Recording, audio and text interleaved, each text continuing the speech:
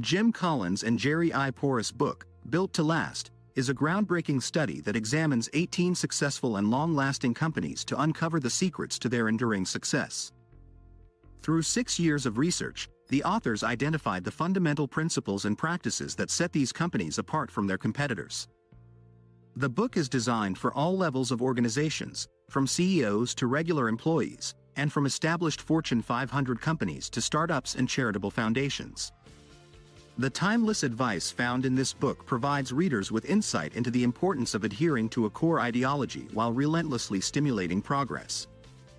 The companies examined in the book, including Boeing, Johnson & Johnson, Motorola, Disney, Walmart, and Sony, have all survived multiple crises and continued to thrive in their respective industries.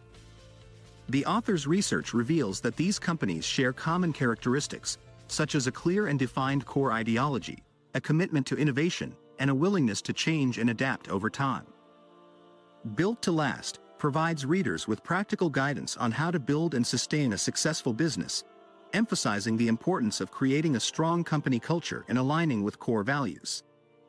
The book challenges leaders to think beyond short-term gains and focus on long-term strategies that can ensure the success of their companies for decades to come. Overall, Built to Last is a valuable resource for anyone seeking to understand the keys to enduring success in business. Its insightful analysis and practical advice provide a roadmap for creating a lasting legacy in the world of business. Idea 1: the best of the best. When we think of successful companies, we often attribute their success to charismatic leaders. However, a book called Built to Last challenges this notion by exploring the characteristics of visionary companies, which the authors define as premier institutions in their industries, having a long track record of making a significant impact on the world about them. The authors of Built to Last conducted extensive research by surveying CEOs and examining companies founded before 1950. They selected 18 visionary companies and compared them to similar organizations that didn't achieve the same level of success. By studying these companies and looking for specific patterns, the authors aimed to identify the traits that contribute to long-term success. The researchers discovered that visionary companies have a strong sense of purpose beyond just making money. They also have a commitment to preserving their core values and a willingness to adapt to changing circumstances. Additionally, these companies tend to be more focused on building a lasting legacy than on short-term gains. One of the most interesting findings of the research is that visionary companies tend to be more innovative than their counterparts. They invest heavily in research and development and are willing to take risks to develop new products or services. They also tend to be more employee-focused, recognizing that their people are their most valuable asset. Idea 2: building clocks, not just telling time. In their book, Built to Last, authors Jim Collins and Jerry Porras differentiate between successful companies and visionary companies by using the analogies of time-telling and clock building. A time-teller is like a charismatic leader who can make a significant impact on a company. They can tell the right time by looking at the sun or stars, but their success is tied to their personal influence. On the other hand, a clock builder is a leader who creates a long-lasting impact that lasts beyond their personal influence. They build a company for the sake of the company, rather than just focusing on short-term success in the market. One of the defining characteristics of visionary companies is their ability to accept two seemingly contradictory ideas at the same time. Instead of falling into the trap of the tyranny of the OR, they embrace the yin and yang of different ideas. For example, they can balance conservatism with risky moves, a high purpose with a pursuit of profit, and other seemingly incompatible ideas. This ability to keep things distinctly white and black at the same time is what sets visionary companies apart. They are not satisfied with just telling time. They want to build a clock that will keep ticking long after they are gone. By understanding the difference between time-telling and clock building, we can learn valuable lessons about how to build organizations that are truly built to last. Idea 3: the ideological nature of visionary companies. While profitability is a necessary condition for existence and a means to more important ends, it is not the end in itself for many visionary companies. They understand that profit is like oxygen, food, water, and blood for the body. necessary for survival, but not the point of life. The authors of Built to Last, Jim Collins and Jerry Porras, call the ideological nature of visionary companies pragmatic idealism. It means that while pursuing profits, these companies still pursue higher ideals. They reject the notion of the tyranny of the OR and embrace the yin and yang of different ideas. Merck, a pharmaceutical company, is an excellent example of pragmatic idealism in action. While pursuing profitability, they also prioritize their higher ideal of victory against disease and help to humankind. They created a cure for river blindness, a disease affecting many people in sub-Saharan Africa, and gave it away for free to those who needed it, despite the lack of customers or government support. There is no right or wrong ideology for visionary companies. Some choose customers as the center of their ideology, while others choose their product, innovation, risk-taking, or something else. However, all visionary companies have a core ideology, which is the combination of core values and purpose that guides their actions. In conclusion, the pragmatic idealism of visionary companies allows them to pursue both profits and higher ideals simultaneously. They understand that profit is necessary for survival, but it is not the end goal. By embracing a core ideology, visionary companies can stay true to their principles while still achieving long-term success. Idea 4. Preserving core and striving for change. The absence of the tyranny of the or in visionary companies allows them to seek both their core ideology and progress. These organizations strive for improvement, even if what they do works perfectly well. Core ideology consists of the company's main guiding principles, values, and purpose, which never change. However, progress is essential to a visionary company. To achieve progress, companies need self-confidence and self-criticism. Self-confidence allows a company to set ambitious goals and make bold decisions, while self-criticism motivates improvement before the external environment demands it. While core ideology provides stability, the drive for progress motivates change that aligns with the ideology. This concept of preserving core and striving for change is the key concept of the book. Companies that balance both core ideology and progress are more likely to become visionary companies that have a significant impact on their industries and the world around them. Idea 5. BHAGs. Big, hairy, audacious goals.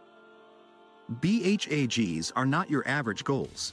They are huge challenges that stimulate progress, excite people, and create momentum. A BHAG is a powerful way to encourage a company to strive for more, to push past their limits, and to achieve greatness. Henry Ford set a BHAG for his company in 1907, to democratize automobiles by building a motor car that would be affordable to everybody. This ambitious goal drove his team to work hard, and Ford became the leader in the industry. However, a BHAG only helps an organization as long as it has not been achieved. Once Ford achieved its goal, it did not set a new one, and General Motors overtook them. To create an effective BHAG, it must be clear, take you out of your comfort zone, and have follow-on BHAGs to prevent the "we've arrived" syndrome. BHAGs should also align with the company's core ideology of preserving core values and stimulating progress. Sony, for example, preserved its core by elevating Japanese culture and being a pioneer while stimulating progress by creating a pocketable transistor radio. BHAGs are a way for visionary companies to set a bold, inspiring goal that drives them forward and sets them apart from their competitors. Idea 6. The demands of working for visionary companies. Working for visionary companies can be demanding as these companies require their employees to fit in, perform to high standards, and adhere to their ideology. This is because visionary companies know who they are and what they want to achieve, and they seek employees who can meet their requirements. These companies have been described as cult-like because they exhibit 4 characteristics: fervently held ideology, indoctrination, tightness of fit, and elitism. Nordstrom is an example of a company that promotes only employees who reflect their ideology and impose tightness of fit. Those who fit in receive recognition, while those who do not face penalties. Working for Nordstrom is portrayed as being special and elite, as belonging to something great. Procter & Gamble, on the other hand, exhibits indoctrination through formal and informal training and socialization with colleagues who teach the company's values and practices. This creates a deep sense of immersion, especially for employees who live in a P&G-dominated town. Joining visionary companies can be compared to joining an extremely tight-knit group or society. Employees who are willing to dedicate themselves to the company and its values will likely be satisfied and productive, while those who do not fit in will flounder and feel out of place. This is not the cult of personality, but the cult of the organization. Idea 7. The importance of experimentation and opportunism in visionary companies. Visionary companies have a unique approach to progress, which involves both BHAG, big hairy audacious goals, progress and evolutionary progress. While BHAG progress requires detailed strategic planning, evolutionary progress is more experimental and opportunistic.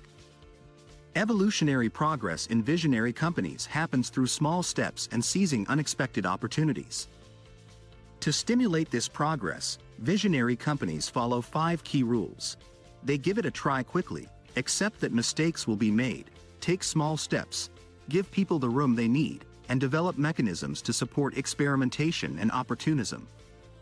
It's crucial to keep an open mind and try new things, as even small opportunities can lead to significant results. For example, Marriott restaurants became even more profitable after they seized an unexpected opportunity to deliver lunchboxes to passengers at the airport. However, it's essential to ensure that evolutionary progress aligns with the company's core ideology. Otherwise, it can lead to the wrong moves. In summary, visionary companies recognize the value of experimentation, trial and error, opportunism, and even accidents in achieving evolutionary progress. By following the 5 rules for decision-making and seizing opportunities, they can stay true to their core ideology while continuously evolving and improving. Idea 8. Planning for succession for visionary companies. Success is not just about performing well in the current generation but also about ensuring continuity in good leadership for future generations. To achieve this, these companies plan for succession and promote from within. While the CEOs of visionary companies may appear humble, they are far from being mediocre or random. These individuals are typically family members or insiders who have been groomed and promoted based on their ability to preserve the company's core values and ideology. One example of the importance of succession planning is Colgate, which was founded in 1806 and had a strong core ideology formulated by Sidney Colgate. However, by the 1940s, the company had shrunk by twice its size and its profitability was less than 1/4 that of its competitor, Procter & Gamble, P&G.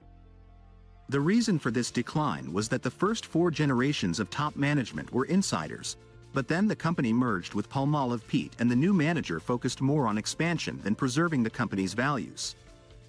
Even after Bayard Colgate, another family member, took over, the company was unable to catch up. In contrast, P&G had a program for management development in place as early as the 1920s, which ensured that Cooper Proctor was grooming a successor to become CEO. Today, the company continues to promote from within and has a robust mechanism for homegrown management. In conclusion, visionary companies understand the importance of planning for succession and promoting from within to ensure continuity in good leadership and preserve the company's core values and ideology. By doing so, they can sustain success across generations and remain competitive in their respective industries. Idea 9. The critical question for visionary companies: how can we improve tomorrow? Visionary companies are known for their continuous self-improvement, which is achieved through discipline and hard work. Rather than simply aiming for success, these companies strive to do better tomorrow than they did today. To drive progress, visionary companies create discomfort through mechanisms like internal competition and the adoption of new technologies and ideas. This contrasts with comparison companies, which tend to avoid discomfort and lack discipline. If you want to create a visionary company, it's important to communicate to your employees that comfort is not an objective and to set long-term goals. Even if you're currently doing well, investing in the future is crucial for sustained success. Idea 10. Aligning elements of a company with its core ideology for visionary success. Creating a vision statement is just the first step towards becoming a visionary company. To achieve this status, all elements of the company must work together in alignment with its core ideology, including goals, policies, pay systems, and management behaviors. To achieve this alignment, the authors provide several guideposts. Firstly, it's important to paint the whole picture by creating a comprehensive plan that goes beyond just a big, hairy, audacious goal, BHAG, core ideology, or a particular strategy. Secondly, sweating the small stuff is crucial. Frontline employees who do the work that moves the company forward should understand the importance of their contributions, even if they don't work with the big picture in mind. Thirdly, mechanisms and processes in visionary companies should reinforce each other. At Merck, for example, they recruit top scientists, allowing them to publish their works and collaborate with other scientists, thus allowing for a dual career track. Fourthly, it's essential to swim in your own current, even if it means swimming against the tide. Companies should not ignore reality, but should focus on doing things that make sense for their own organization. Fifthly, misalignments that impede progress should be obliterated. These may include outdated policies, practices, or strategies that no longer serve the company's interests. Finally, while it's important to keep the universal requirements in mind, it's also crucial to invent new methods. Companies should do both. Maintain proven things that worked before while experimenting with new things that may work in the future. By following these guideposts, companies can align all elements of their organization with their core ideology and become visionary. Idea 11. The two components of a vision. A vision statement is essential to guide an organization towards its long-term goals. However, a vision statement consists of two essential components: the core ideology and the envisioned future. The core ideology includes the guiding principles that define a company's character and purpose. It encompasses core values, which differ from company to company, and the core purpose, which is the reason for the organization's existence. On the other hand, the envisioned future outlines the company's long-term goals and aspirations. It comprises a big, hairy, audacious goal, BHAG, and vivid descriptions of what the company will look like when it achieves its goal. BHAG can be quantitative, qualitative, a common enemy, a role model, or an internal transformation. Meanwhile, vivid descriptions provide a clear and compelling picture of the envisioned future, motivating employees to work towards achieving the goal. A company's vision should be aligned with its core ideology, goals, policies, pay systems, and management behaviors to achieve success. To create alignment, the organization should paint the whole picture, sweat the small stuff, cluster, don't shotgun, swim in your own current, obliterate misalignments, and keep the universal requirements while inventing new methods. The concepts of core ideology and envisioned future are not only applicable in the corporate world but also in other organizations, such as colleges, churches, governments, and families. A well-crafted vision statement provides a direction and motivation for an organization, inspiring its members to work together towards a common goal. Summary. The author argues that many businesses fail because they do not plan for the future. To avoid this, a new business model is needed, one that focuses on creating a company that can stand the test of time. The key to lasting success is a balance of authenticity and innovation.